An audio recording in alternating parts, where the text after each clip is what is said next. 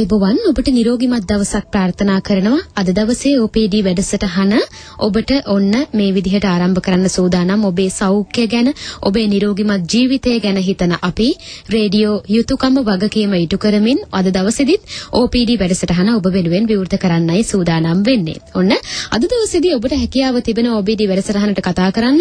ඔබට තිබෙන පෝෂණ ගැටලු, ඒ වගේම කොලෙස්ටරෝල් සම්බන්ධ ඔබට යම්කිසි ගැටලුවක් තිබෙනවද? ඔබේ අධික තරබාරුකමින් ඔබ පෙළෙනවද? ඔබ දන්නා කියන කෙනෙකුට හරි මේ ඕනෑම කාරණාවක් ගැන ඔබට ගැටලුවක් තිබෙනවා නම් කතා කරන්න අපට. ඒ ගැන පිළිතුරු සොයා දෙන්න, ඒ හැම දෙයකටම පිළිතුරු ලබා දෙන්න අද OPD වැඩසටහනින් සූදානම්. ලෙඩ රෝග බොහොමයක් ගැනයි අද දවසේ කතා බහ කරන්න සූදානම් වෙන්නේ. ඒ වෙනුවෙන් කතා කරන්න අද දවසේ මැදිරියට පැමිණ සිටිනවා වෛද්‍ය චාන්දනී විතාන වෛද්‍යතුමිය. පෝෂණ විශේෂඥවරියක් විදිහටයි අය මේ වෙනකොට කටයුතු කරන්නේ. සෞඛ්‍ය අමාත්‍යාංශයේ පෝෂණ අංශය තමයි ඇය මේ වෙනකොට රාජකාරියේ යෙදී සිටින්නේ. ඔබට ඉතා වැදගත් වටිනා කියන උපදෙස් අදහස් බොහොමයක් ලබා ගන්න පුළුවන් අද OPD වැඩසටහනින්. කතා කරන්න 0115752222ට වෙනත වගේම OPD වැඩසටහනින් ඔබේ පෝෂණ ගැටලු වලට, ඔබේ සෞඛ්‍ය ගැටලු වලට පිළිතුරු ලබා දෙන්න අපි සූදානමින් ඉන්නේ. වෛද්‍යතුමියනි ආයුබෝවන්, සුබ දවසක්. ආයුබෝවන්.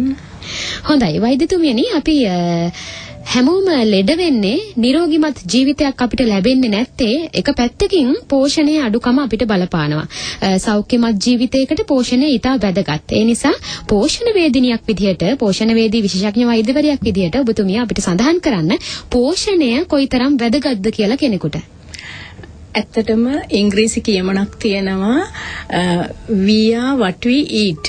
ඒකෙන් කියන්නේ අපි කන දේ වලින් තමයි අපි හැදිලා තියෙන්නේ. එතකොට මේ දෙයම we are what we eat කියන එකෙන්ම තේරෙනවා ආහාරයේ තියෙන වැදගත්කම. ඒ කියන්නේ අපි අංග සම්පූර්ණ පෝෂණයෙන් සපිරි ආහාරයක් කුඩා කාලේ ඉඳලා ගත්තොත් තමයි අපේ දරුවෙකුට වුණත් අපේක්ෂිත උස, ඒ කියන්නේ ජාන වලින් ලැබිලා තියෙන අපේක්ෂිත උස, අපේක්ෂිත පේශි ප්‍රමාණය, අපේක්ෂිත බර ලබන්න නම් නිවැරදි ආහාරයක් ගන්න ඕන. වැඩිහිටියෙක් වුණත් නිවැරදි ප්‍රමාණයට ආහාර පාන ගත්තොත් තමයි එයාගේ උසට નિયમિત බරය පවත්වාගෙන නොයෙකුත් ලෙඩ රෝග වලින් මිදිලා යහපත් ජීවිතයක් ගත කරන්න පුළුවන් වෙන්නේ. ඉතින් ඒක තමයි මේ ආහාරයේ තියෙන වැදගත්කම. හොඳයි, ආහාර ගැන, පෝෂණය ගැන අපි කතා බහ කරන්න සූදානම්ෙන් ඉන්නේ. වෛද්‍යතුමියනි, නිවැරදි ආහාර රටාවක් කියලා කියන්නේ කොහොමද? අපිට පොඩ්ඩක් කෙටියෙන් පැහැදිලි කරලා දෙන්න. නිවැරදිව අපි ආහාර ගැනීමේ රටාව කොහොම සැලසුම් කරගත යුතුද කියලා. සෞඛ්‍ය අමාත්‍යාංශයෙන් ග්‍රන්ථයක් නිකුත් කරලා තිබෙනවා. ඒකේ අපි කියලා තියෙනවා ශ්‍රී ලාංකිකයන් ආහාර ගන්න නිවැරදි මාර්ගය කියන ග්‍රන්ථය. එතකොට ඒ ග්‍රන්ථයට අනුව අපි ආහාර බෙදලා තියෙනවා ආහාර කාණ්ඩ 6කට. පළවෙනි ආහාර කාණ්ඩය පිෂ්ඨ ආහාර, බත්, පාන්, ඉදියාප, ඒ වගේ පිට්ටු, ඒ වගේ පිෂ්ඨ ආහාර. 2-3 ආහාර කාණ්ඩ වලට යන්නේ එළවලු සහ පළතුරු. 3වෙනි ආහාර කාණ්ඩයට අපි ගන්න, 4වන ආහාර කාණ්ඩයට අපි ගන්න කිරි ආහාර. 5වෙනි ආහාර කාණ්ඩයට අපි ගන්නේ මාළු, මාස්, බිත්තර, ඒ වගේම ප්‍රෝටීන් සහිත ඇට වර්ග, ඒ කියන්නේ කඩල කව්පි, මුං ඇට වගේ ඇට වර්ග. 6වෙනි ආහාර කාණ්ඩයට අපි ගන්නේ විශේෂයෙන්ම තෙල් සහ තෙල් සහිත බීජ, කජු, රටකජු වගේ දේවල්. ඉතින් මේ ආහාර දිනපතා අපේ ආහාරයට විවිධත්වයෙන් යුතු අඩංගු වෙන්න ඕන වගේම මේ ආහාර ගන්න ඕන નિયમિત ප්‍රමාණයකින්. ප්‍රමාණය අඩු වැඩි වුණොත් අපිට නොයෙකුත් ප්‍රශ්න ඇති වෙනවා. ඌනත රෝග සහ ඒ වගේම වැඩි වුණොත් නොයෙකුත් ලෙඩ හැදෙනවා. එතකොට අපි බත් වලට කියන්නේ සාමාන්‍යයෙන් දවසකට එක වේලකට බත් අඬු කෝප්ප එකක් හෝ දෙකක්. ඒ වගේ ප්‍රමාණයක්. එළවලු නම් අඬු කෝප්ප 2මාරක්. පළතුරු නම් අපි කියන්නේ අඬු කෝප්ප 1මාරක් හෝ මධ්‍යම ප්‍රමාණයේ පළතුරු 2-3ක් වගේ ප්‍රමාණයක්. කිරි නම් අපි කියන්නේ කිරි කෝප්ප 1 හෝ 2ක්. එහෙම නැත්නම් යෝගට් 1 හෝ 2ක්. එතකොට අපි මස් මාළු වගේ දේවල් ග්‍රෑම් 30ක ගෙනි පෙට්ටියක ප්‍රමාණයකවත් අඩුම ගානේ මස් හෝ මාළු කැබැල්ලක්. එහෙම නැත්නම් දිනකට එක බිත්තරයක් වගේ අපි ගන්න ඕනේ. තෙල් සහිත ඇට සහ බීජ අපි ගත්තොත් ඒවා දවසකට මේස හැන්දක් පමණ. ඉතින් මේ කියන දේවල් විවිධත්වයෙන් යුතුව નિયમિત ප්‍රමාණයෙන් ආහාරයට ගැනීම තමයි අපි සෞඛ්‍යමත් ආහාර ගැනීමක් හැටියට හඳුන්වන්නේ. හොඳයි, පෝෂණය නොලැබුණාම පෝෂණ ඌනතාවයන් ඇති වෙනවා. පෝෂණ ඌනතා කොහොමද මේ වෙනකොට අපි ලංකාවේ තත්ත්වය හඳුනගෙන තිබෙන්නේ? අපේ රටේ බොහොමයක් පෝෂණ ඌනතා තියෙනවා. විශේෂයෙන්ම ප්‍රෝටීන ඌනතාවය බහුලව තියෙනවා. මොකද අපේ මිනිස්සු ගොඩාක් ප්‍රෝටීන ආහාර අඩුවෙන් ගන්න. බිත්තර, මස්, මාළු, ඒ වගේම ප්‍රෝටීන් සහිත කඩල කාපි මුං ඇට වගේ ඇට වර්ග ගොඩක් අඩුවෙන් පරිහරණය කරනවා. ඒ වගේම ගොඩක් ළමයින්ට විශේෂයෙන්ම තියෙනවා ප්‍රෝටීන් කැලරි උණතාවය. මොකද මේ පිෂ්ඨ ආහාරත් ප්‍රෝටීන් සමග අඩුවෙන් පරිහරණය කිරීම නිසා. ඒ වගේම තමයි මේ විටමින් සහ khනිජ ලවණ උණතාවය. මේකත් අපේ රටේ ඉතාම බහුලව තියෙනවා. විශේෂයෙන්ම යකඩ අඩංගු ආහාර ගන්නේ නැති නිසා අපිට තියෙන යකඩ ඌනතා රෝග. විශේෂයෙන්ම මේ පලා වර්ග, ඒ වගේම මාස්, මාළු, ඒ වගේම කඩල කව්පි වගේ ඇට වර්ග ආහාරයට ගන්නවා අඩු නිසා ගොඩක් අය යකඩ ඌනතාවයෙන් පෙළෙනවා. ඒ වගේම තමයි කැල්සියම් අඩංගු මාළු, කිරි වගේ දේවල් ආහාරයට නොගන්න නිසා ඇතිවන කැල්සියම් ඌනතාවය. ඒ ඇරෙනකොට තවත් අංශු මාත්‍ර මූලද්‍රව්‍ය සිංක්, විටමින් D ඌනතාවය මේ වගේ දේවලුත් අපේ රටේ බහුලවම තියෙනවා. හොඳයි. වෛද්‍යතුමනි මේ කියන පෝෂණ ගැටලු පෝෂණ ඌනතා වළක්ව ගන්න නම් අහගෙන ඉන්න අපි මොනවද කරන්න ඕන? මේ දේවල් වළක්ව ගන්න ඊටාම පහසු ක්‍රමය තමයි අපි අර කලින් සඳහන් කරා වගේ ආහාර කාණ්ඩ 6ටම අයත් ආහාර දිනපතා ක්‍රමවත්ව નિયમિત ප්‍රමාණ වලින් ආහාරයට ගැනීම. එහෙම ගත්තාම මේ සියලුම ශුද්ධ පෝෂක වර්ග කවර් වෙනවා. හොඳයි. අපිට දුරකථන මාර්ගෙන් කෙනෙක් සම්බන්ධ වෙලා ඉන්නවා. ශාන්ති මහත්මිය හෝමගමෙන්. අයිබෝවන්. අයිබෝවන්. ශාන්ති ඔබේ ගැටලුව ඉදිරිපත් කරන්න. වෛද්‍යතුමියනි මට දැනගන්න ඕනේ මේ මගේ පුතා දැන් අවුරුදු 6ක් වෙනවා. ඉතින් මේ දැන් එයාට ඇවිල්ලා කොච්චරයක් කෑම බීම ගත්තත් එයා කෙට්ටුයි. ඒ කියන්නේ මහත් වෙන්නෙම නැහැ. ඉතින් මේකත් ඇත්තටම මේ ප්‍රශ්නයක්. ඒක නිසා මේ කොහොමද එයා දැන් අපිට මහත ළමයි දැක්කොත් ඇත්තටම දුකක් දැනෙනවා. ඉතින් ඒක නිසා කොහොමද මේ සාමාන්‍යයෙන් හරි මහත් අත්දැක පත් කරගන්නේ. අනිත් එක අපි හරක් මස් එහෙම කන්නේ නැහැ. ඉතින් දැන් ගොඩක් අය කියන හරක් මස් වගේ මස් වර්ග දුන්නාම තමයි ළමයිගේ පෝෂණයට බලපාන්නේ කියලා. ඉතින් ඒකත් දෙන්න අවශ්‍යමද? අනිත් එක වෛද්‍යතුමියනි මම සාමාන්‍යයෙන් 135ක ප්‍රමාණයෙන් දියවැඩියා තත්ත්වයෙන් ඉන්නවා. ඒ කියන්නේ මම වයස අවුරුදු 39යි. ඉතින් දැන් මම ගිහාම කායික රෝග විශේෂඥ කෙනෙක් ළඟට යන්නේ. ඒ ડોක්ටර් මට දෙනවා දැන් මගේ කොලෙස්ටරෝල් මට්ටම සාමාන්‍ය මට්ටමේ තියෙනවා. ඒ කියන්නේ රිෆරන්ස් රේන්ජ් එකෙන් පැනලා නැහැ. ඊට අඩුවෙන් තියෙන්නේ. නමුත් මට ડોක්ටර් කොලෙස්ටරෝල් පෙති දෙනවා පෙති භාගයක් බොන්න. ඉතින් මම මේක ඇත්තටම මේක සුදුසුද කියලා දැනගන්න. මොකද මම මේක මායිම කියන්නේ මම ඊට වඩා රේන්ජ් එකේ ඉන්න නිසා, නියමිත ප්‍රමාණයෙන් ඉන්න නිසා මේ අනවශ්‍ය බෙහෙත් දීමද දැනගන්න ඕනේ. මම හිතන්නේ අපි ඉස්සෙල්ලා පළමු ප්‍රශ්නයට උත්තර දෙමු.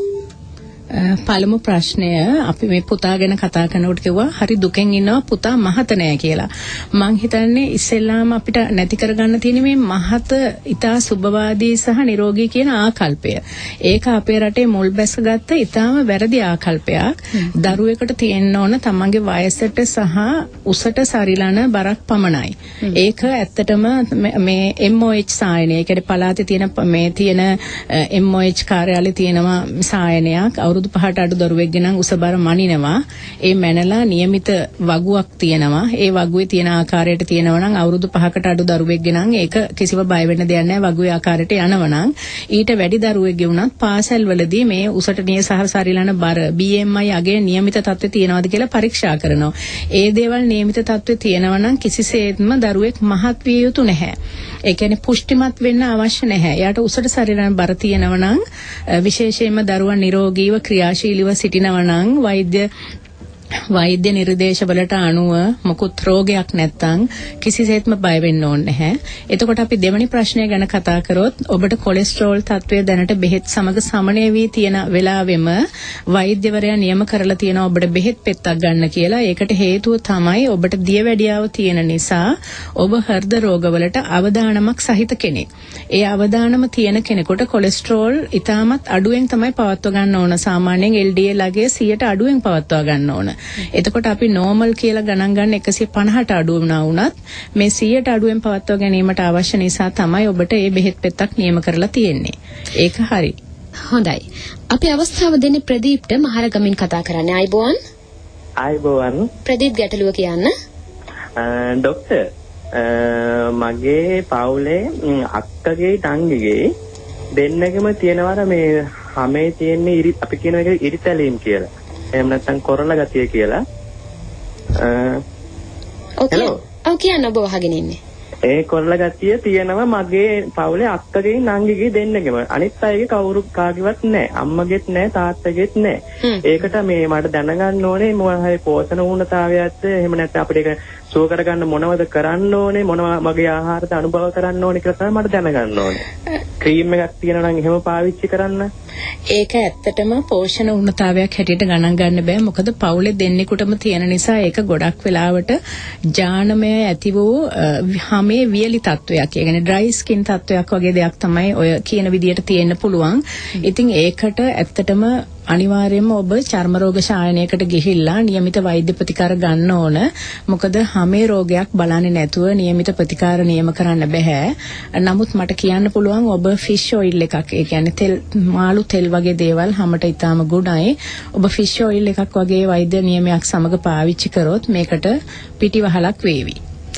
හොඳයි අද දවසේ අපි කතා බහ කරන්නේ පෝෂණය, ඒ වගේම පෝෂණය නොලැබී ගියොතින් කොලෙස්ටරෝල්, තරබාරු බව, පෝෂණයත් එක්ක මේ දේවල් වලට කොහොමද බලපාන්නේ කියන කාරණාව සම්බන්ධයෙන් ඔබට පුළුවන් ටිකටම අපිත් එක්ක රැඳී සිටින්න. අපිට කතා කරන්න පෝෂණ ගැටලු යම් ගැටලුවක් තිබෙනවා නම් ඔබට 0115 75 22 22ට අපි කෙටි විරාමයකට යනවා.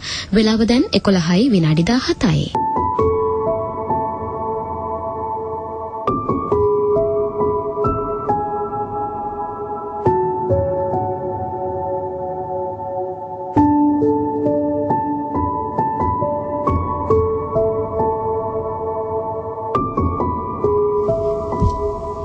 අපි නැවතත් OPD වැඩසටහන සමග විරාමයෙන් අනතුරු අද දවසේ අපි කතා බහ කරන්නේ පෝෂණය ගැන, ඒ වගේම කොලෙස්ටරෝල්, අධික තරබාරු බව මේ කියන කාරණා ගැනයි අද අපි වැඩි වශයෙන් අවධානය යොමු කරන්න සූදානම් වෙන්නේ OPD වැඩසටහනෙන්.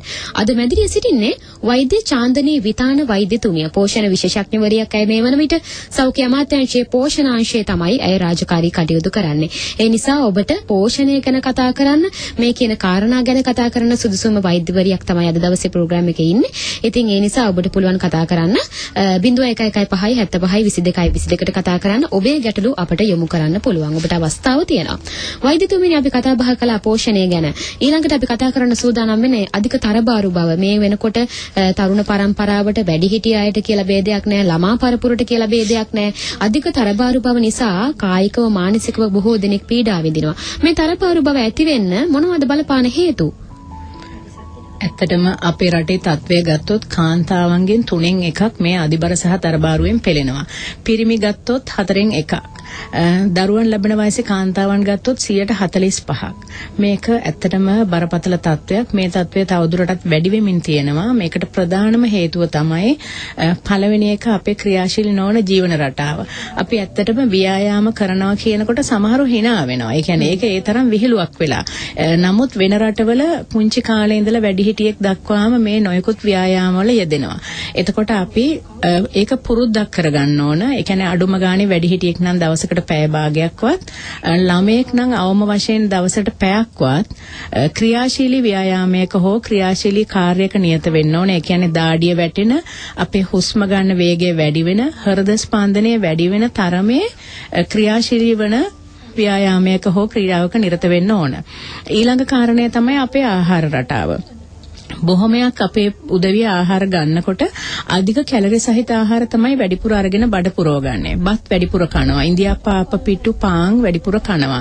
එතකොට අපි මේ ආහාර පාලනය කරලා මේවා අපිට අවශ්‍ය ප්‍රමාණයට, අපේ උසේ ප්‍රමාණයට අපි මහන්සි වෙන හැටියට බලලා බත් ටිකක් කනවා නම්, ගොඩක් මහන්සි වෙන කෙනෙක් වැඩිපුර කෑවට කමක් නැහැ, නැති කෙනෙක් ප්‍රමාණය අඩු කරලා කනවා නම්, ඒ වගේම තමයි අපි එළවලු ප්‍රමාණය වැඩි කරනවා නම්, පිඟානෙන් භාගයක්, හොඳම දේ තමයි අපේ බත් පිඟානෙන් භාගයක් විවිධ ආකාරයට පිළියෙල කර එළවලු, තඹපු එළවලු, සලාද වශයෙන් පිළියෙල කරපුවා, කොළ මැල්ලුම්, මේ වගේ දේවල් වලින් පුරවගත්තොත් මේවා කැලරි අඩු ආහාර. එතකොට අපේ බර අඩු වෙන්න බලනවා. ඒ වගේම තමයි තෙල් සහිත ආහාර, සීනි සහිත ආහාර, පැණි රස ආහාර පුළුවන් තරම් අඩු කරන්න ඕන. මොකද මේ කැලරි අධික තෙල් සහ සීනි තියෙන ආහාර වලිනොත් අපි ගොඩක් මහත් වෙන්න බලනවා. අපි අවස්ථාව දෙන්න සූදානම් ඇඹිලි පිටියෙන් අපිට කතා කරන හංසිකාට. අයිබෝවන්. අයිබෝවන් මේ හංසිකා ගැටලුව කියන්නේ මේ ડોක්ටර් අර සමේ මතු පිට මේ පොඩි ඉන්නනවා දෙනවා. මේ ඒක අම්මටත් තියෙනවා, මටත් තියෙනවා, නංගිටත් තියෙනවා. ඒකට විසඳුමක් හැමේ මතු වෙලා තියෙන ඉන්නන් වගේ තියෙනවා නම් ඒක කීප දෙනෙක් ඒ කියන්නේ එක ඉන්නෙක් වගේ තියෙනවා නම් ඇත්තටම වෛද්‍ය පරීක්ෂණයක් කරලා බලන්න ඕන මොකද්ද කියලා. එහෙම ඇඟ හැමතැනම ඉන්නන් වගේ තියෙනවා නම් අම්මටයි දුවටයි දෙන්නටම මං හිතන්නේ මේ දේවල් වලට හොඳම දේ තමයි හැමේ රෝග ශායනය. ඔබගේ පළාතේ රෝහලේ තියෙන ළඟම රෝහලේ තියෙන විශේෂඥ වෛද්‍යවරයෙක් සහිත හැමේ රෝග ශායනයක් තියෙනවා. චර්ම රෝග ශායනයක්. ඒකට ගියහම ඒ ඉන්නන් ඉතා කුඩා ඉන්නන් නම් පිලිස්සීම් ප්‍රතිකාරය තියෙනවා. ඒවා පුච්චලා දාන්න පුළුවන්. එහෙම නැත්නම් කපලා අයින් කරන්න පුළුවන්. මේ කාරණා දෙකම ඔබට මේ ළඟම ඇති රෝහලේ චර්ම රෝග ශායනයෙන් කරගන්න පුළුවන්. හොඳයි. අපි හංසිකාට පිළිතුරක් ලබා දුන්නේ. වෛද්‍යතුමනි, තරබාරු බව ගැන අපි කතා කළා. තරබාරු බව නිසා වෙනත් රෝග හැදෙන්න පුළුවන්. අධික ලෙස අපේ ශරීරයේ මහත් වීම නිසා ඒ මහත් වීම හේතු කොටගෙන වෙනත් රෝග හැදෙන්න පුළුවන්ද? විශේෂයෙන්ම මේ අධිබර තරබාරුව කියලා කියන්නේ දැන් මේක රෝගයක් හැටියටත් හඳුන්වනවා. මේක රෝගය ඇති වෙන තත්වයකට වඩා ඉතින් අපි මේ තත්වය දිගටම පැවතුනොත් විශේෂයෙන්ම දියවැඩියාව. ඒ කියන්නේ අපේ සීනි වැඩි වෙලා හැදෙන දියවැඩියා රෝගය, ඒ වගේම හෘද රෝග, පිළිකා තත්ත්ව, ඒ වගේම මේ අධිබර තරබාරුව නිසා අපේ හන්දි දුර්වල වෙලා දණහිස් හන්දිය, ඒ වගේම වලලු කර හන්දිය වගේ මේ පහත තියෙන හන්දි දුර්වල වීම නිසා ඇති වෙන ඔස්ටියෝආතරයිටිස් වගේ තත්ත්ව, ඒ වගේ දේවල් බොහොමයක් ඇති වෙන්න පුළුවන්. ඒ වගේම විශේෂ දෙයක් තමයි මේ තරබාරුව නිසා දරුවන්ට සහ වැඩිහිටියන්ට ඇති වෙන මානසික ප්‍රශ්න. මොකද උසුළු විසුළු වලට අයගේ භාජනය වෙන්න ගන්නවා. ඒ වගේම නොයෙකුත් මේ මානසික අසහන, ස්ට්‍රෙස්, ආතතිය ඇති වෙන්න බලනවා, සමාජයෙන් කොන් වෙන්න බලනවා. මේ දේවල් තමයි ගොඩක් අධිබර සහ තරබාරුව නිසා ඇතිවෙන ප්‍රශ්න. හොඳයි. අපි අවස්ථාව දෙන්නේ හෝමාගමින් අපිට කතා කරන රන්වලගේ මහත්මයාට. අයිබෝවන්. අයිබෝවන් වන්තිය. රන්වලගේ මහත්මයා, ඔබේ ගැටලුව ඉදිරිපත් කරන්න. දොස්තර මහත්මිය, මට වෙලා තියෙන්නේ මගේ ඇස්සක කැරල්ලක් තියෙනවා ඉදිමුව. ඒක මේ සාමාන්‍ය උදේවරුේ වැඩි සමහර. හොඳයි. දුරකථනයේ විසන්දි වුණා. ඇස්සයට ඉදිමුමක් තියෙනවා කියලා තමයි ඉතින් සඳහන් කරන්නේ. ඇත්තටම ඒක රෝග ලක්ෂණයක් හැටියට හඳුන්වන්න පුළුවන්. ඒක ඉදිමුම කියන එක සාමාන්‍යයෙන් අපි ඉදීම තත්වයක් හැටියට හඳුන්වනවා. එහෙම දෙයක් නම් ඒක ඇතිවීමට හේතු රාශියක් තියෙන්න පුළුවන්. ලේ මදිකම නිසා ඇතිවෙන ඇනීමියා තත්වයක්. එහෙම නැත්නම් වකුගඩුවල මොනවා හරි වකුගඩුවල දුර්වලතාවයක් නිසා ඇතිවෙන ඉදිමුමක් වෙන්න පුළුවන්. මේ විදිහට හෘද රෝගයක් නිසා, ඒ කියන්නේ හෘද heart failure වගේ තත්වයක් නිසා ඇතිවෙන ඉදිමුමක් වෙන්න පුළුවන්. ඒ වගේම තයිරොයිඩ් දුර්වලතා, තයිරොයිඩ් උණතාවයේ තියෙන අයගෙත් නොයෙකුත් ශරීරයේ පොඩි ඉදිමුම් ගතියක් එනවා. එතකොට මේ සියලුම තත්වයන් සලකා බැලීම සඳහා නම් ඔබ කළ යුත්තේ ඉක්මනින් ඔබේ ළඟම තියෙන රෝහලට ගිහිල්ලා, පහසුකම් සහිත රෝහලකට ගිහිල්ලා වෛද්‍යවරයෙක් මුණ ගැහිලා මේ සියලු පරීක්ෂණ සමග වෛද්‍ය උපදෙස් ලබා ගැනීම තමයි ඔබ කළ යුත්තේ. වෛද්‍යතුමනි, අපිට ඇහිලා තියෙනවා මේ තරබාරු බව පිළිකා හැදෙන්න බලපානවා කියලා. ඒක ඇත්තද? ඒක ඇත්ත. මොකද මේ ලෝක පිළිකා සංගමය සහ ලෝක පිළිකා සංගමය මගින් කරන ලද විවිධ පරීක්ෂණ වලින් සනාථ වෙලා තියෙනවා. විවිධ පිළිකා වර්ග මේ අධිබර සහ තරබාරුව තියෙන අයට වැඩි අවදානමක් තියෙනවා විවිධ පිළිකා සැදීම සඳහා. විශේෂයෙන් තයිරොයිඩ් පිළිකා, ඒ වගේම පියයුරු පිළිකා, ඒ වගේම මේ ගර්භාෂ ඩිම්බකෝෂ වගේ නොයෙකුත් හෝමෝන ආශ්‍රිත පිළිකා වර්ග මේ හැදීමේ විශේෂ ප්‍රවණතාවයක් මේ අධිබර තරබාරුව හා සම්බන්ධ වෙලා තියෙන බව නොයෙකුත් විද්‍යාත්මක සාක්ෂි වලින් ඔප්පු වෙලා තියෙනවා. හොඳයි. දුරකථනයේ තවත් කෙනෙක් රැඳී සිටිනවා. චම්පිකා මහත්මියටයි අපි අවස්ථාව දෙන්න සූදානම් වෙන්නේ. අයිබෝවන්. අයිබෝවන්. චම්පිකා, ඔබ කොහෙන්ද කතා කරන්නේ? කොහෙන්දලද? මම කුරුණෑගලින් කතා කරන්නේ. හොඳයි. ගැටලුව කියන්න. ඔව්. මට දැනගන්න ඕනේ වෛද්‍යතුමිය. කියන්න, අපි අහගෙන ඉන්නේ. අයිබෝවන්. මට කතා කරන්න ඕන. මම කුරුණෑගලින් කතා කරන්නේ. හොඳයි චම්පිකා, ඔබ රේඩියෝ එකට කන් නොදී දුරකථනයෙන් අපිත් එක්ක කතා කරන්න. මගේ කකුල් දෙකේම දද වගේක් ඇවිල්ලා තියෙනවා. ඒවා මේ වෛද්‍යවරුන් ගන්න කිව්වම කියන්නේ කෑම පෙරජාති. කියන්න චම්පිකා. මගේ කකුල් දෙකේ දද වගේක් ඇවිල්ලා තියෙනවා. ඒවා මේ බේත් ගන්න කිව්වම කියන්නේ කෑම ජාති ගන්න එපා කියලා.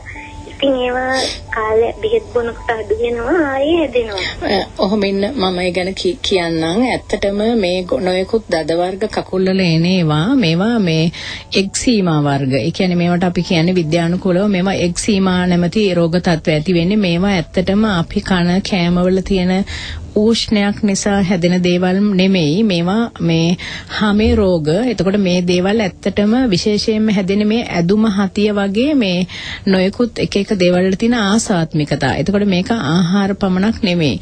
නොයෙකුත් ඒ කියන්නේ ශරීරයේ ඇතිවෙන ඒ කියන්නේ මේවා ශරීරයේ ඇතිවෙන ප්‍රතිශක්ති පද්ධතියේ සමග සම්බන්ධ වී ඇතිවන රෝග තත්ත්ව. මේ රෝග නැවත නැවත ඇතිවීමේ සම්භාවිතාවය තියෙනවා. මේවා නිට්ටාවට සුවවීමක් වෙන්නේ නැති රෝග.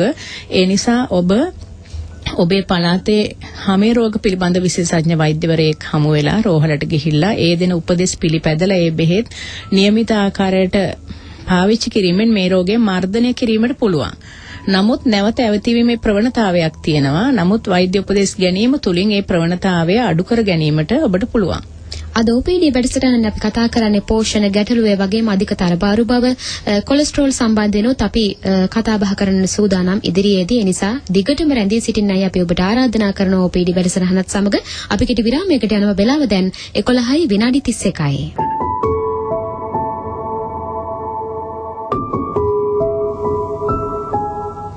වෙලාව දැන් 11යි විනාඩි 37යි. OPD වැඩසටහන සමග ඔබ නැවතත් විරාමයෙන් අනතුරුව අද මැදිරියේ සිටින්නේ වෛද්‍ය චාන්දනී විතාන වෛද්‍යතුමිය, පෝෂණ විශේෂඥවරියක් අය මේ වන විට. ඒ වගේම සෞඛ්‍ය අමාත්‍යාංශයේ පෝෂණාංශය තමයි අය රාජකාරී කටයුතු කරන්නේ. ඔබේ පෝෂණය ගැන, ඒ වගේම අධික තරබාරුකම ගැන මේ කියන කාරණා ගැනයි අපි කතා කරන්නේ. කොලෙස්ටරෝල් සම්බන්ධනොත් අපි කතා කරන්න සූදානම්. වෛද්‍යතුමියත් සමග අපි කතා බහ කරේ පෝෂණ ගැටලු සම්බන්ධයෙන්. ඔබට යම් කිසි ගැටලුවක් තිබෙනවා නම් කතා කරන්න අපිට 0115 75 22 22ට. වෛද්‍යතුමිනි, අපි අධික තරබාරු බව ගැන කතා කරා බොහෝ දේ. නමුත් අපි කුඩා දරුවන්ගේ අද වෙන විට පාසල් මට්ටමින් දරුවන් ගත්තත් අපි බොහෝ දෙනෙක් දකින අය වෛද්‍යතුමිනි තරබාරු බව කියන ප්‍රශ්නෙට මුහුණ දීලා තියෙනවා. මං හිතන්නේ කෑම හරි එහෙම නැත්නම් තාත්තා මහතයි නම් අම්මා මහතයි නම් පුතා මහතයි දුව මහතයි මේ හැම දෙයකටම මොකක් හරි හේතුවක් තියෙනවා. හැබැයි මේ තරබාරු බව කායික වගේම මානසිකවත් කුඩා දරුවන්ට ලොකු ගැටලුවක්. මේකට අපි මොකද්ද කරන්න පුළුවන්? දෙමව්පියන් වශයෙන් ඇත්තටම ප්‍රධාන වශයෙන්ම දැනගන්න ඕන දේ තමයි මේ අධිබර සහ තරබාරුව ගැටවුලක් බව අවබෝධ කර ගැනීම. එතකොට ඒකයි වැදගත්ම දේ. නැත්තම් ගොඩක් අය හිතනවා මේක නිකන් හරි සතුටුදායක දෙයක් කියලා මහත් වෙන එක. නමුත් මේක බරපතල ප්‍රශ්නයක් බව අවබෝධ කරගන්න ඕන. අපි ඊට පස්සේ ඒ වෙනුවෙන් ගන්න තියෙන පියවරවලට යන්න ඕන. මුලින්ම අපි ගත යුත්තේ දරුවට අවකාශයක් දෙන්න ඕන ක්‍රියාශීලී වීම සඳහා. ඒ කියන්නේ දරුවගේ මුළු පැය 24ම අධ්‍යාපනය වෙනුවෙන් වෙන් කරන්නේ නැතුව දරුවට ක්‍රීඩා කරන්න අවම වශයෙන් දවසට පැයක් හෝ දෙකක් ඒ සඳහා වෙන් වෙන්න ඕන. දරුවට ගෲප් එකක් විදියට සමූහ ක්‍රීඩාවල යෙදෙන්න. එහෙම නැත්නම් තව එක ළමයෙක් සමග හරියේ නොයෙකුත් ක්‍රීඩාවක යෙදෙන්න. මේ දරුවගේ දාඩිය වැටෙන විදිය ක්‍රීඩාවක් විය යුතුයි. ගෙවල් ඇතුලේ කරන ක්‍රීඩාවලට වඩා. ඊළඟ කාරණේ තමයි ගොඩක් දැන් දරුවන්ට ආතතිය තියෙනවා. මොකද ඒගොල්ලන්ට නිතරම විභාග තියෙනවා. ඉතින් ඒ නිසා මේ ශිෂ්‍යත්ව එහෙමත් නැත්නම් නොයෙකුත් පන්ති අරෝමේව නිසා මේ දරුවට ආතතිය වැඩි වෙලා තියෙනවා. එතකොට මේක ගොඩක් ස්ට්‍රෙස් කියන ෆැක්ටර් එක නිසා ආතතිය නිසාත් ගොඩක් ළමයි වැඩිපුර ආහාර ගන්න සහ තරබරු වෙන්න හුරු වෙනවා. ඒ වගේම තමයි අපි දරුවන්ගේ වාඩි වෙලා ඉන්න කාල සීමාව අඩු කරන්න ඕන. විශේෂයෙන් ටීවී බලන, කම්පියුටර් එකේ වාඩි වෙලා ඉන්න වෙලාව, එහෙමත් නැත්නම් දවසේම වාඩි වෙලා පොත්පත් කියවන වෙලාව, ඒ දේවල් යම්කිසි අඩුවක් කරන්න ඕන. ඒ වගේ තමයි ආහාර රටාව ගත්තොත් ගොඩක් දරුවෝ මේ තෙල් සීනි පිටි වැඩිපුර තියෙන ආහාර, ඒ කියන්නේ ෂෝට් ඊට්ස්, එහෙම නැත්නම් පැණි රස කෑම, පැණි රස බීම, එහෙමත් නැත්නම් ගොඩක් වෙලාවට ෆ්‍රයිඩ් රයිස්, කොත්තු, ඔය වගේ නොයෙකුත් කඩවල වලින් ගන්න අධික තෙල් සහිත කෑම වැඩිපුර භාවිතා කරනවා. අපි මේවා පුළුවන් තරම් අඩු කරලා ළමයි හුරු කරන්න ඕන වැඩිපුර එළවලු සහ පළතුරු ආහාරයට ගන්න. ඒ වගේම ධාන්‍ය ගණෙද්දී අපි හැමතිස්සෙම පොත්ත සහිත ධාන්‍ය, අපි ඒවට කියන හෝල් ග්‍රේන්ස් කියලා නිවුඩු ධාන්‍ය සහිත ආහාරවලට අපි දරුවන් පොළඹවන්න ඕන. හොඳයි. අපි අවස්ථාව දෙන්නේ ජිනදාස මහත්මයාට. මාතරින් කතා කරන්නේ. අයබෝවන්. හරි. ගැටලුව කියන්න. ගැටලුව මේ මම අවුරුදු 70ක් වෙනවා. වයස. ඔව් කියන්නේ. මේ මං කොලෙස්ටරෝල් පෙති බොනවා. මගේ උස අඩි 5යි අංක 2යි. බර කිලෝග්‍රෑම් 57ක් වෙනවා. මේ මහත වැඩිද කියන මං අහන්නේ මට හතියක් තියෙනවා.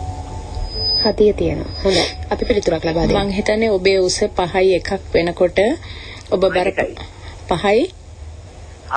ඔව් 5යි 2යි බර 57ක් වගේ. මං හිතන්නේ ඔබ 57ක් ඔබ සාමාන්‍ය බරක සිටින්නේ බර ප්‍රමාණය යම් සුළු වශයෙන් වැඩිකමක් තියෙන්න පුළුවන්.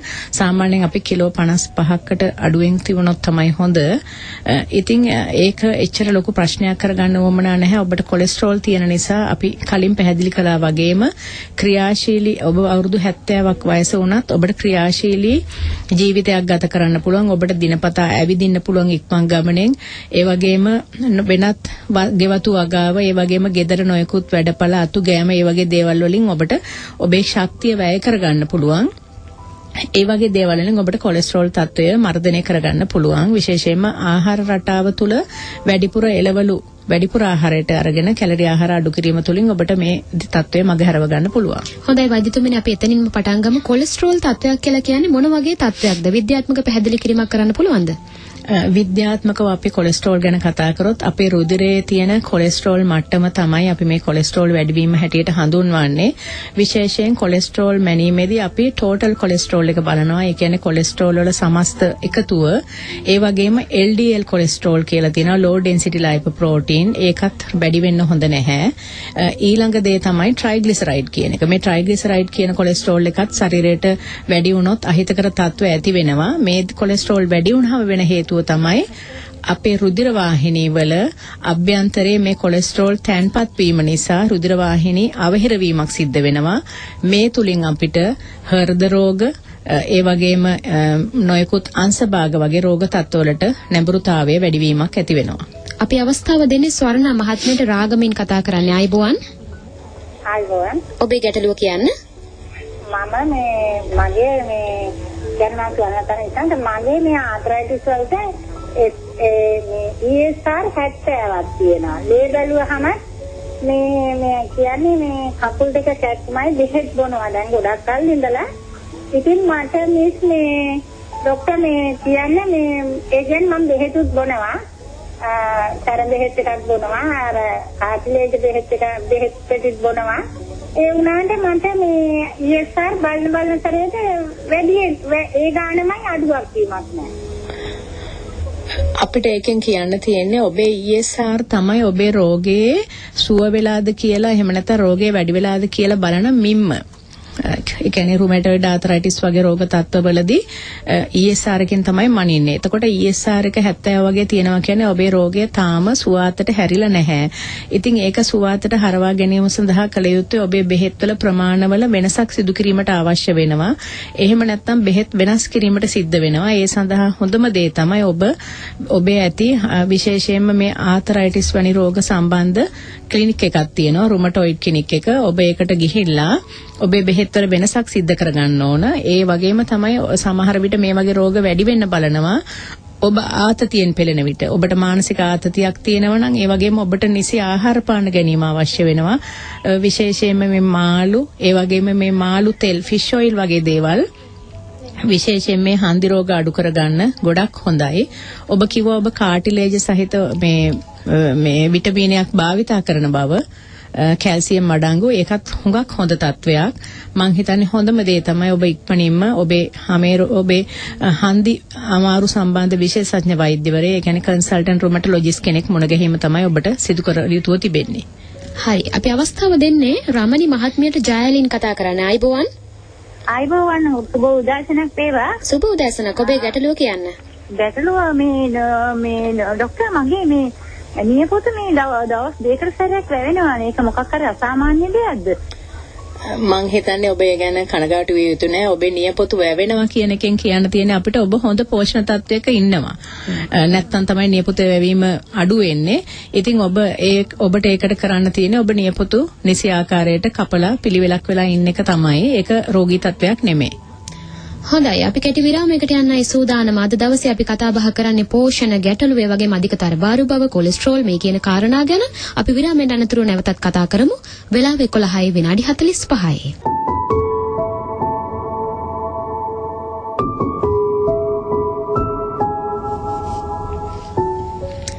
අපි නැවතත් OPD වැඩසටහන සමග අද අපි කතා බහ කරන්නේ පෝෂණ ගැටලු ඒ වගේම තරබාරු බව කොලෙස්ටරෝල් කියන තත්ත්වයන් සම්බන්ධයෙන් වෛද්‍ය චාන්දනී විතාන වෛද්‍යතුමියයි අද මැදිරියේ සිටින්නේ. පෝෂණ විශේෂඥවරියක් ඇය ඒ වගේම සෞඛ්‍ය අමාත්‍යාංශයේ පෝෂණාංශය තමයි මේ වෙනකොට රාජකාරී වැඩ කටයුතු කරන්නේ. හොඳයි වෛද්‍යතුමියනි අපි කොලෙස්ටරෝල් ගැන කතා කරමින් සිටියේ. කොලෙස්ටරෝල් තියෙනවා කියලා කෙනෙක් දැනගන්නේ කොහොමද වෛද්‍යතුමියනි? මොන වගේ රෝග ලක්ෂණද පෙන්වන්නේ? ප්‍රධාන වශයෙන්ම මේ කොලෙස්ටරෝල් තියනවද නැද්ද කියලා බලන්න අපිට මූණ බලලා කියන්න අමාරුයි. ප්‍රධාන වශයෙන්ම අපි කළ යුතු වෙන්නේ රුධිර පරීක්ෂාවක් කර ගැනීම.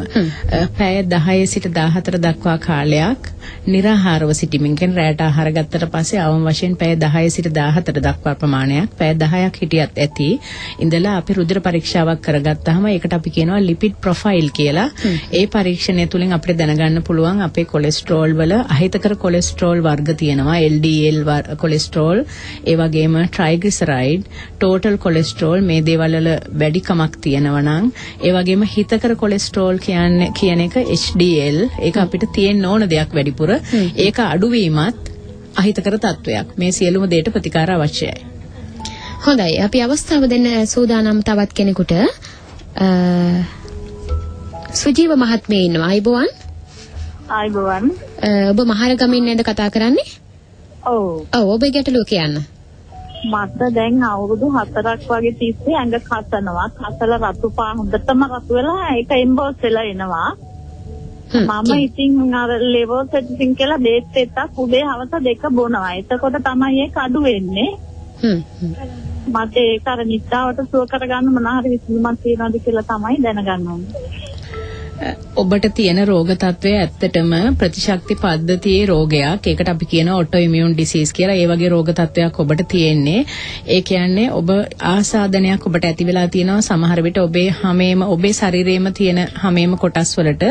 ඒ නිසා තමයි ඔබට ඕක කාලයක් තිස්සේ පවතින්නේ. ඉතින් ඒක මර්ධනය කිරීම සඳහා ඔබ ලීවෝසෙට්‍රිසින් කියන බෙහෙත පාවිච්චි කරනවා. ඒක දවසට එකවරක් පාවිච්චි කළ යුතු බෙහෙතක්. ඒ වගේම තමයි තවත් මේ ඒ බෙහෙත ඔබට උත්තර දෙන්නේ නැත්නම් තවත් මීට අමතරව බෙහෙත් රාශියක් තියෙනවා. ඒ සියලුම බෙහෙත් අපිට මේ වගේ මේ වැඩසටහනකදී ඔබට පැහැදිලි කරන්න අමාරුයි. හොඳම දේ තමයි ඔබ ළඟම තියෙන ඔබේ චර්ම වෛද්‍ය ශායනයට ගිහිල්ලා මේ රෝගයට නොකඩවා ප්‍රතිකාර ලබා ගැනීම. ඒ තුලින් ඔබට මේ රෝගය මර්ධනය කරන්න පුළුවන්. නමුත් මේක මේ අර ප්‍රතිශක්ති මම කලින් කිව්වා වගේ ප්‍රතිශක්ති පද්ධතියේ තියෙන අසාමාන්‍ය තත්වයක් නිසා ඇතිවන රෝගයක්. ඒ නිසා මේක කල් ගත වෙන්න පුළුවන්. අපි අවස්ථාව දෙන සූදානම් ෆර්නෑන්ඩෝ මහත්මයාට මීගමුවෙන් කතා කරන්නේ. අයබෝවන්. අයබෝවන්. ඔබේ ගැටලුව කියන්න. බ්‍රොයිලර් කුකුල් මස් වල පීගුතු වල ඒ සත්තුන්ට දෙන මේ ප්‍රතිජීවක සහ ඔය වර්ධක හෝමෝන හැම නිසා ඒවල මේ ඒ බෙහෙත් වර්ග අඩංගු වෙන එක මේ ශරීරයට හොඳ නැහැයි කියලා කියනවා. ඒතකොට බ්‍රොයිලර්ස් වගේ පීගුතු හැම පාවිච්චි කිරීම නුසුදුසුද කියලා දැනගන්නයි ඕන. හොඳයි. ඔබ කියන තත්වය මේ කියන්නේ ඇති වෙන්න ඉඩකඩ තියෙනවා. මොකද මේ විශේෂයෙන්ම අපි කර්මාන්තයක් විදියට ඇති කරන කුකුලන් ඉතා කෙටි කාලයක් දින 25ක් 40ක් වගේ කාලයක් ඇතුළත සම්පූර්ණයෙන් වර්ධනය වෙලා ඉවර වෙන වේගවත් වර්ධනයක් සිද්ධ වෙන නිසා ඒ සඳහා අවශ්‍ය කරන මේ ඒ කියන්නේ ඒ රෝග වලින් ආරක්ෂා වෙන්න දෙන ප්‍රතිජීවක ඖෂධ වගේ දේවල් ඔවුන්ගේ අක්මාවේ තිබිය හැකියි. ඉතින් ඒ දේවල් අපි නිතර පාවිච්චි කරනවා නම් කියන්නේ අපි මේ වගේ ආහාර නිතර පරිහරණය කරනවා නම් අපිට ඒකෙන් යම්කිසි අතුරුඵලයක් ලැබීමේ අවදානමක් තිබෙනවා. අපි දැන් අවස්ථාව දෙන්නේ නිෂානි මහත්මියට මහරගමින් කතා කරන්නේ. අයබෝවන්. අයබෝවන්. ඔබේ ගැටලුව කියන්න. වෛද්‍යතුමියනේ මට දැනගන්න ඕනේ මගේ අම්මට අවුරුදු 72ක් වෙනවා. එයාට මේ දැන් මාස දෙකක පමණ කාලයක ඉඳන් මේ ප්‍රෙෂර් එක ඇවිල්ලා තියෙනවා 180ට තමයි මුලදී ආවේ අපි දැනගෙන හිටියේ නෑ. ඊට පස්සේ බෙහෙත් දුන්නා. බෙහෙත් දැන් දෙනවා දැනට. ඉතින් දැන් ડોක්ටර් මේ දැන් අම්මට දැන් ඊට පස්සේ අම්මගේ liver profile සීරම් ක්‍රියේටින් ඒ හැම දෙයක්ම බලන්න ඕනේ. හැම දෙයක්ම බැලුවා ECG හැම දෙයක්ම චෙක් කරලා බැලුවා. නමුත් කිසිම දෙයක් අම්මගේ කියන්නේ මේ කිසිම දෙයක මේ ප්‍රශ්නයක් නැහැ. ඉතින් මේ ප්‍රෙෂර් කොහොමද මෙහෙම වැඩි වෙන්නේ කියන එක ගැටුවක්. ඇත්තටම අම්මා හොඳ ක්‍රියාශීලී හොඳ කිසිම දියවැඩියාව කිසිම දෙයක් නැති කියන එක. ඉතින් ඇත්තටම මේකට මොකද පිළිතුර කියලා දැනගන්න කැමතියි. බොහොම ස්තුතියි. මේ රුධිර පීඩනය කියන්නේ මේ ප්‍රෙෂර් එක කියන්නේ අධිරුධිර පීඩනය කියන එක වයසත් සමග ක්‍රමක්‍රමයෙන් වැඩි වෙන්න පුළුවන් තත්වයක්. ඒ වගේම මේක ඥානගත තත්වයක් වෙන්නත් පුළුවන්. සමහර පවුල් අතර අධිරුධිර පීඩනය වැඩි වෙනවා. ඒ වගේම තමයි අපේ රටේ ගොඩක් මේ මිනිස්සු විශේෂයෙන්ම කාන්තාවන් ක්‍රියාශීලී නොවන ජීවන රටාවක් ගත කරනවා. විශේෂයෙන්ම අපි දන්නවා කාන්තාවන් බොහෝ දෙනෙක් ව්‍යායාම වල නිරත වෙන්නේ නැහැ, ක්‍රියාශීලී වෙන්නේ නැහැ. ඒ වගේම තමයි අපි ගන්න ආහාර පානවල ලුණු අධිකයි. අපි ගොඩක් බත් වලට ලුණු දාන මිනිස්සු ඉන්නවා ගොඩක්. ඒ වගේම තමයි නොයෙකුත් ආහාර වලට අධික ලුණු පාවිච්චි කරනවා. ඒ වගේම තමයි අපේ ආහාර රටාවේ එළවලු පළතුරු ගොඩක් අඩුවෙන් පාවිච්චි කරන්නේ. ඉතින් මේ දේවල් රුධිර පීඩනයට හේතු වෙනවා. විශේෂයෙන්ම ලුණු අඩුවෙන් ආහාරයට ගන්න ඕන. දවසකට ලුණු හැන්දකට වඩා අඩු වෙන්න ඕන. රුධිර පීඩනය තියෙන කෙනෙක් නම් එක පුද්ගලයෙකුට දවසකට ලුණු හැඳි භාගයකට වඩා අඩු ප්‍රමාණයක් තමයි නියම කරන්නේ. ඉතින් ඒ දේවලුයි ඒ වගේම අපි කොපමණ වුණත් එළවලු පළතුරු ඉතා අඩුවෙන් භාවිතා කරන්නේ. එළවලු පළතුරු වල තියෙන අධික පොටෑසියම් ප්‍රමාණය අධික නිසා අපිට රුධිර පීඩනය අඩු වෙන්න එක හේතුවක් වෙනවා. ඉතින් මේ දේවල් හේතු වෙන්න පුළුවන් ඔබගේ මමගේ මේ රුධිර පීඩන තත්ත්වය මේ විදිහට තිබෙන්න. ඊට අසුළු වෙලාවයි අපිට තව තිබෙන්නේ. අපි ඉක්මනින්ම අවස්ථාව දෙනවා වසන්ති මහත්මියට මහරගමින් කතා කරන්නේ. අයබෝවන්. අයබෝවන්. ඔබේ ගැටලුව කියන්න. වෛද්‍යතුමියනේ කියන්න අපි අහගෙන ඉන්නේ. අයබෝවන්. වෛද්‍යතුමියනේ මගේ මහත්තයාගේ අවුරුදු 52යි වයස. මගේ මහත්තයාගේ වයස අවුරුදු 52යි වෛද්‍යතුමියනේ. අපි ලිපොයිස්කොපරයිල් ටෙස්ට් එක කරා. ඒකේ කොලෙස්ටරෝල් මට්ටම නම් 195යි, ට්‍රයිග්ලිසරෝල් 256ක් තිබුණා. ඊට පස්සේ ડોක්ටර් මාස දෙකක් බොන්න කියලා ලිපි කාඩ් එකයි තව ඔයිල් ටැබ්ලට් ඔයිල් මරන්නේ ටැබ්ලට් එකකුයි දුන්නා. ඒක මාස දෙකක් දීලා මේ නැවත ටෙස්ට් කරන්න කියලා. ඒ විදිහටද වෛද්‍යතුමිය දැනගන්න මට ඒකයි. මං හිතන්නේ මේ වෙලාවේ මේ ට්‍රයිග්ලිසරයිඩ් වැඩි වෙච්ච තත්වයක් තියෙන්නේ. මං ඒක ගැන පොදුවේ කාටත් මං හිතන උපදේශයක් දුන්නොත් හොඳයි. මේ ට්‍රයිග්ලිසරයිඩ් කියන එක රුධිරයේ වැඩි වෙන්න හේතු කිහිපයක්ම තියෙනවා. එකක් තමයි අපි අධික පිෂ්ඨ සහිත ආහාර වැඩිපුර කෑම. බත් ගොඩක් කනවා. පිටි ඉන්දියාප්ප පාප පිටු ගොඩක් කනවා. ඉතින් අපි ඒ තත්ත්වය ගොඩක් මර්ධනය කරලා හුඟක් පිටි ආහාර අඩු කරන්න ඕනේ. ඒ වගේම පිටි ආහාර ගැනීමේදී පුළුවන් තරම් නිවුඩු සහිත ධාන්‍ය භාවිතා කරන්න ඕන. ඒ වගේම තමයි එළවලු වැඩිපුර සංඛ්‍යාවක් වැඩිපුර කන්න ඕන. පිඟානෙන් භාගයක් විතර. අපි පළතුරු ගත්තොතින් මේ ට්‍රයිග්ලිසරයිඩ් වැඩි වෙන්න හේතුවක් වෙනවා අධික ලෙස භාවිතා කරන සීනි සහිත පළතුරු. ඒ නිසා අපි ට්‍රයිග්ලිසරයිඩ් වැඩි පුද්ගලයන් සීනි සහිත පළතුරු විශේෂයෙන් මේ අන්නාසි අඹ පැපොල් ඒ වගේ දේවල් වල ප්‍රමාණය අඩුවෙන් තමයි ගන්න ඕන. ප්‍රමාණය අඩු කරන්න ඕන. ඒකට සාපේක්ෂව සීනි අඩු පළතුරු. ඒ කියන්නේ උගුරැස්ස, ජම්බු, peer, වෙරළු ඒ වගේ ඇඹරෙල්ලා ඒ වගේ සීනි අඩු පළතුරු වැඩිපුර කන්න පුළුවන්. ඒ වගේම එළවලු කිසිම පාලනයක් නැහැ. පිඟානෙන් භාගයක් විතර අපිට පරිහරණය කරන්න පුළුවන් එක වේලකට. ඉතින් මේ දේවල් වලින් අපිට පුළුවන් ට්‍රයිග්ලිසරයිඩ් අඩු කරන්න. ඒ වගේම තමයි ට්‍රයිග්ලිසරයිඩ් අඩු කරන්න සීනි සහිත අනෙකුත් ආහාර, පැණි බීම, පැණි රස කැවිලි පුළුවන් තරම් අඩු කරන්න ඕන.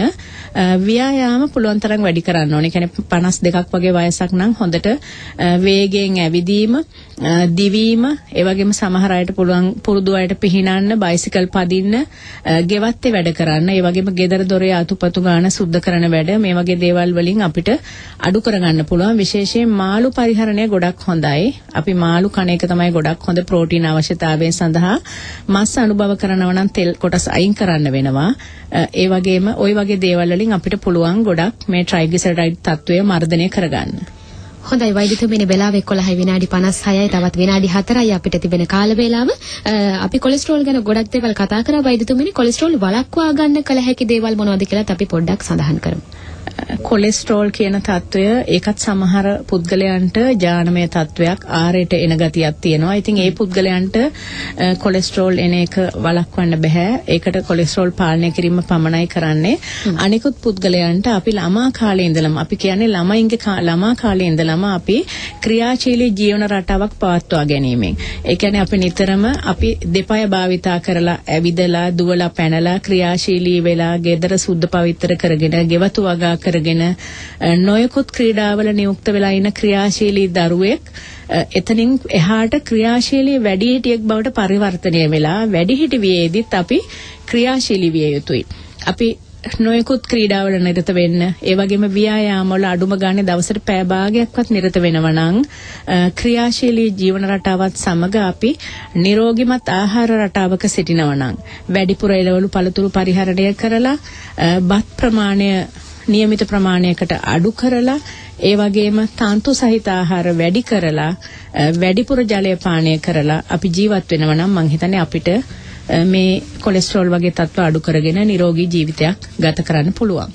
හොඳයි. අධික තරබාරු බව තිබෙන කෙනෙක් නම් ඒක ලොකු ගැටලුවක් වෙච්ච කෙනෙකුට අපිට දෙන්න පුළුවන් උපදේශය මොකද්ද වෛද්‍යතුමියනි? ව්‍යායාමද, පෝෂණයද, ආහාර රටාව වෙනස් කරන එකද මොකද්ද කරන්න ඕනේ? ඇත්තටම මේ කාරණා තුනම අපි කළ යුතුයි. මොකද අපි ආහාර පාලනය කළා විතරක් කවදාවත් තරබාරු කෙනෙකුට කෙට්ටු වෙන්න බෑ. අපි විශේෂයෙන්ම කළ යුතු දේ තමයි ව්‍යායාම. සාමාන්‍ය පුද්ගලයෙකුට අපි කියන්නේ වැඩිහිටියෙකුට දිනකට පැය භාගයක්, ළමයෙකුට නම් දිනකට පැයක් ව්‍යායාම වල අවම වශයෙන් නියුක්ත වෙන්න කියලා. නමුත් තරබාරුව තියෙන පුද්ගලයෙක් නම් අඩුම වශයෙන් දවසකට පැයක්වත් යම් කිසි වෙහෙස වෙන ක්‍රියාවක, ඒ කියන්නේ අපි සවායු ව්‍යායාම කියලා කියනවා. සවායු ව්‍යායාමයක් කියන්නේ හෘදයේ තියෙන හෘද ස්පන්දන වේගය වැඩි වෙලා ශ්වසන වේගය වැඩි වෙන ක්‍රියාවක අපි නිරත වෙන්න ඕන.